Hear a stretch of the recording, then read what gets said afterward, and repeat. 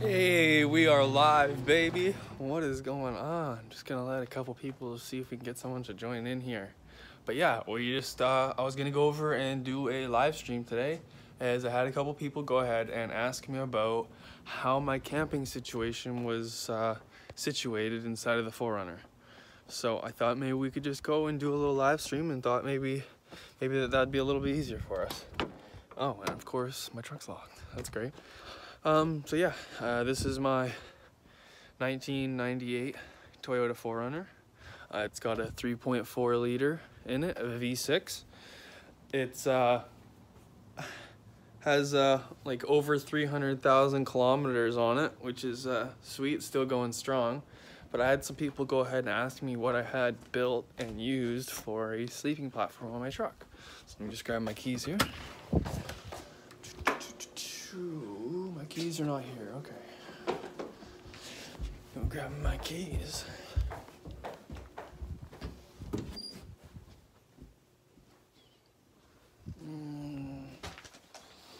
Where are my keys? Have you seen my keys? No, but have you seen where you put that eyeliner in mine? We're live. Hi. Let me find my keys, boys. Do you know where Your eyeliner? Yeah. No, I don't really remember where I put it, to be honest with you. Okay. Fuck, where's my keys? I still can't find my keys. I'll find them. Where are my keys, people? Did you put them in there? I don't know where I put them. I can't find them. I can't find my keys. I can never find my gosh darn. You got them? Or those my BMW keys? Hey, she got them. Thank you. All right, back to it, boys. What can I do for you? Nothing? No, I'm just trying to move. Word. Okay. You know. I hear you. All right, back to it, boys. So let's go over and show you what I'm talking about.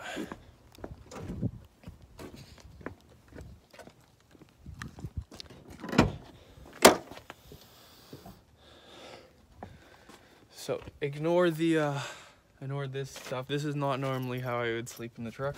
I was just last minute trying to get something comfy to lay on, so I could just relax in the sun. Since this is what I can do in my truck, I just can pretty much, I'll pull up to like any beach or anything you want, and you can take this rear window rolls down, and you can pretty much have a bed in the back of your truck here. So that's pretty cool. But I'll go ahead and I'll show you guys.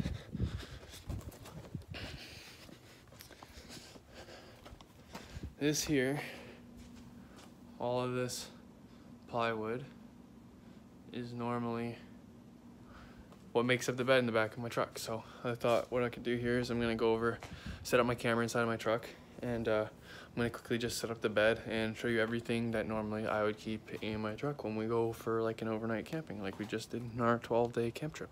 So let me just set up my camera here and I'll get it going.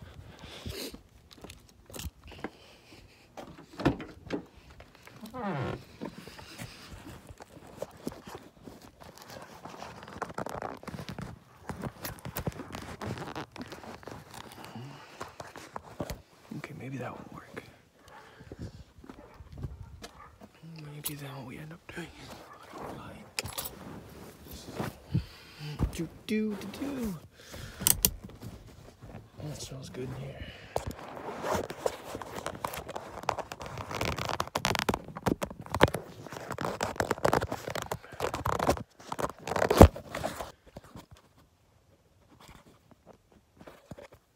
This way, there we go.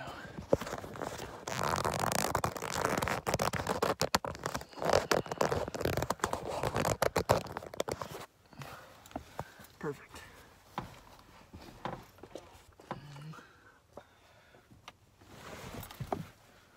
All this stuff.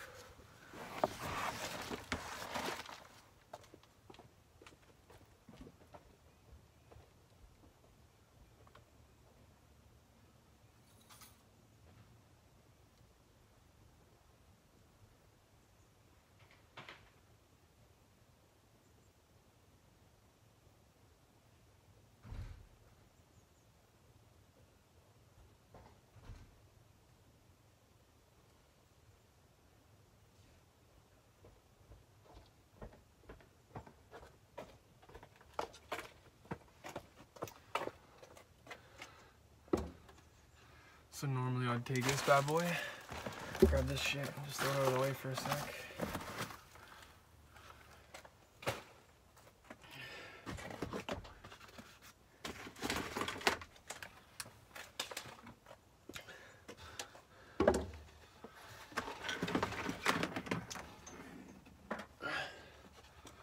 So normally just start by grabbing this piece of plywood.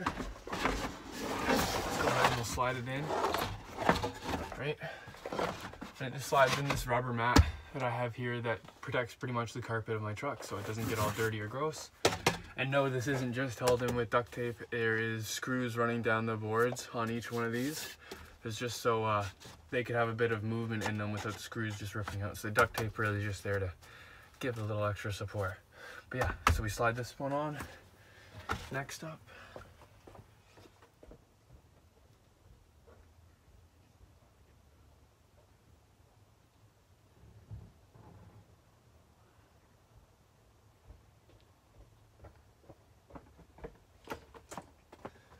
and we have our second piece of plywood, which is going to come in, go up, go sideways, down, all the way to the back of the truck. It's cut out in each of these corners so it fits perfectly nice and tight. It doesn't want to slide out of the truck. So there's that one.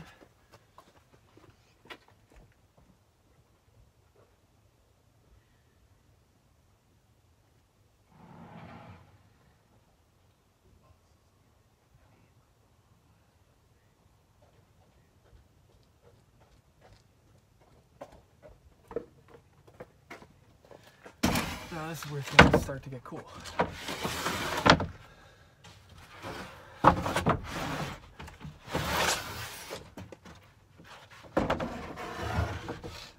This way, same thing, we're gonna go start sliding it in sideways.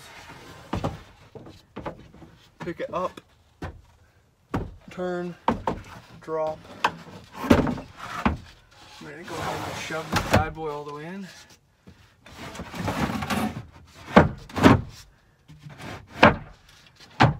And there you go. Now I've got a rear platform, and then usually I'll have some sleeping supplies in here as well. And then when I'm ready to go ahead and sleep, I just grab this one platform, and boom. Then I got the whole entire truck. It's a bed. So yeah, this is how I camp. And I usually just keep like a sleeping bag rolled up here, and I tie it to the headrest that you guys are in, that I'm filming from, and that'll keep everything tucked up. And then I can usually fit, you know, an ice pack, like a cooler, one cooler for your drinks, one cooler for all your food, and then I'll usually stick, you know, buns and accessories and whatnot also in the back of my truck. So that is the bed portion of it, which is kind of cool, right? So that's what it looks like. Just kind of a fold-out platform. And then when you're ready, you just come in through the side door and grab it, and just push it, and you flip it back, and then you get your cargo room. You can pull your seat back up. Normally there is a seat there, but I just took it out so I could have extra storage room for when we did our big trip there across BC. And then so I'll take you guys into the back of my truck now. So what I have here always that I'm running with me, I'll always have this Eliminator Motor Master power box. So long story short, if you get stuck, your truck dies, battery dies, you need a jump start, this will jump start your truck. And it's good for any gasoline engine, so that's sweet. It'll jump start my truck, no problem. And then it also has sockets so you can plug in, say, whatever you want that needs to be plugged in. And then I've also got a USB charger, and yeah, you just press the button and it'll show you how charged it is, and it charges off of this rear cigarette lighter in the back of the truck. So it's every single time you drive the truck, it gets recharged, and it's always fully juiced up and ready to rock and roll. So that's always awesome and handy to have on deck always, because you never know when you're gonna need a jump start, or when you need to jump someone else for anything. It's good for anything you need. Charge batteries, jump your truck, anything you need. It's awesome. It's always handy to have. I've always got a set of jumper cables too, in case that dies for whatever reason. You never know when you need to jump or need to jump someone. It's always handy to have. And next up we have, I'm always carrying a tarp and rope, always. You never know when it's gonna start raining or you want sun coverage or anything. So that usually would just be stuffed up in there. Then we got a couple different ropes, different lengths, different thicknesses, depending on what you need, what you're trying to do. I'm gonna shove those up in there. For now anyways. We've got extra power steering fluid, even though these trucks take ATF for power steering. What's really nice about the bed is that you can always keep your subwoofer. It folds over and sits on top of the subwoofer, so I can keep my bass. Hello and welcome to the live stream, guys. Then next up, I got just showing you here some of the things I always keep in my truck. I'm always keeping plates, dish soap, stuff to keep truck and dishes clean. Got utensils and whatnot. It's always nice to have as well. Spice rack, plastic baggies, oils, and these are all things I'm always carrying in my truck. Salt, pepper, a little bit of bug spray, mosquito, smoke things, and some cling wrap, because you never know, need to wrap some stuff up. Always carrying an extra thing of oil, extra ATF, a couple of propane tanks. Always got the trusty rusty Coleman stove, because that's a must-have. You never know when you want to pull out, make some bacon on the side of the road or whatever. Got your toolkit, always have your toolkit. Got a fishing rod, because we're always fishing, always getting out there, slaying those trout. You know, we out there, we slaying the trout. That's what we do. We fish, we slay them. Got a tent, because sometimes you never know. Say it's 40 degrees outside and you just cannot sleep in the back of the truck. Well, you just pop up this little 2-man tent, cost me 20 bucks, and boom, you got a tent, always. Always carry that. You never know when you need it. Next up is we always have pair camping chairs. They slide right in the back. Always have them. You just pull up to a lake, boom, you can have somewhere to sleep like that, nothing, no problem. Next thing we always keep is always have a inflatable mattress, because you never know when you want to go A, floating on the water, because you can, because why not? B, if you want to sleep on it, you could lay it out in the sun, blow it up, and you can just sit out and relax in the sun on a nice comfy cushion. And then these things are honestly one of the best things and best investments I've made so far. They're a Coleman shower bag. So literally you'll just fill it up with water from a river or a lake or wherever you're going, and you'll just take it once it's full. You'll just sit it out in the sun, and they're solar bags, so as they're exposed to sun, I don't know if you'll be able to read that, but these bags get plenty hot, so you can have a shower anytime and anywhere you go. It's really convenient and really handy, so you can always stay clean, which is nice when you're camping, because most of the time you're always fucking grimy, especially when you're working on those pigs. But yeah, that's usually what we're always carrying in the truck.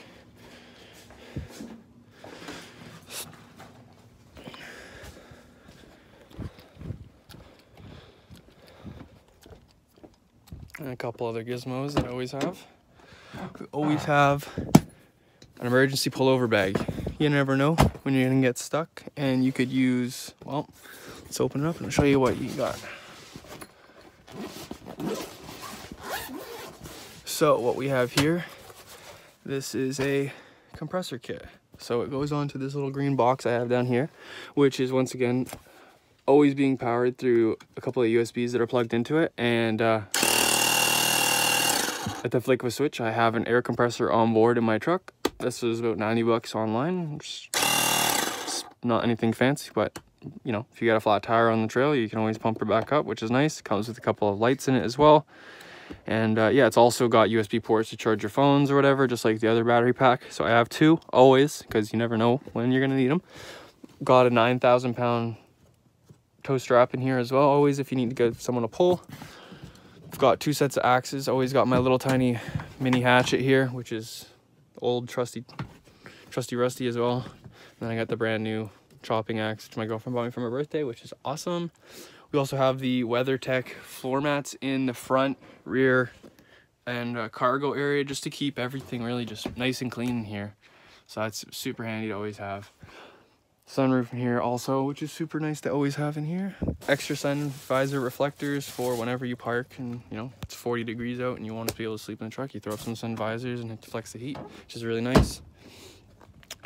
We've got our own custom rear bumper here. It's just 1.25" tubing, and then we took a Jeep trailer hitch and Larry just cut it off, and it was almost pretty much the right length, and welded it in, and that fit right in, so that was super cool. Custom bumper here, and it's in the middle, almost done getting a tire rack or a swing out tire being built up for it.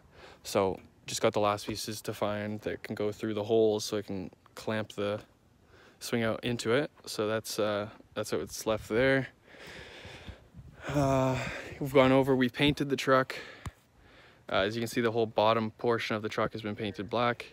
Then also went over and painted the whole undercarriage of the truck just to really give it that kind of nice, fresh-y looking frame. Again, you know, it's a 20-year-old truck, but you know, at least the frame can look decently clean.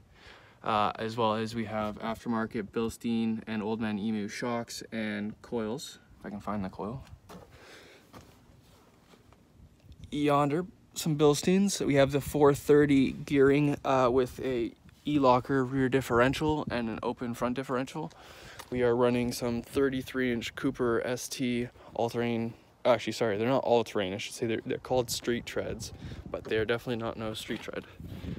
And these tires work amazing off-road. Absolutely love them. Then we've got as well a custom front bumper that's made out of 1.25" tubing as well, with an 1.25", I believe, steel plate that we used to make up the winch mount, which once again is all custom. And then we have a Tacoma skid plate custom mounted onto the front of the truck. And then I also have Bilstein coils and Old Man Emu shocks, brand new OEM lower ball joints, all new rear bushings and all the control arms. Then up front for winch, we have a Smitty built 9,500 pound winch with steel cable. Unfortunately, I couldn't afford the synthetics, so we have steel, but that's all right. I still like it. It's gonna be there to save me when I need it, so that's all that matters, really. And then I guess really that's about the end of the things I have in my camping rig. Besides, I always have my winch ready to rock and roll. Just anytime I need it, I can let it go or let it in. Light bar as well. Like I said, it's got the rear diff lock, which is awesome. Then I've got my handy dandy fast charge quick charger. So it's a wireless charging pad for your cell phone, but also holds it while you're driving, which is super handy. Then I've got my little handy dandy radio MIG jigger. Since I don't have an auxiliary port, this just transmits radio frequency and plugs into a auxiliary cord, so you can still listen to music. I got a couple extra charge ports. I got a volt reader here to tell me what my volts are.